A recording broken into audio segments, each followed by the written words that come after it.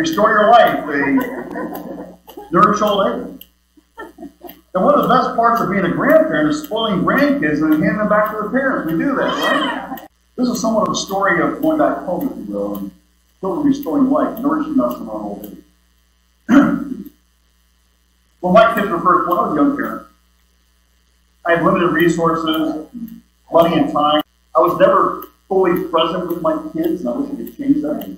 And now, with the grandkids, texting and FaceTiming, visiting and being part of amazing life, they are restorers of that. So parents made the corrections with grandkids that were unable to make. I'm more patient, I have more resources, I'm able to be fully present.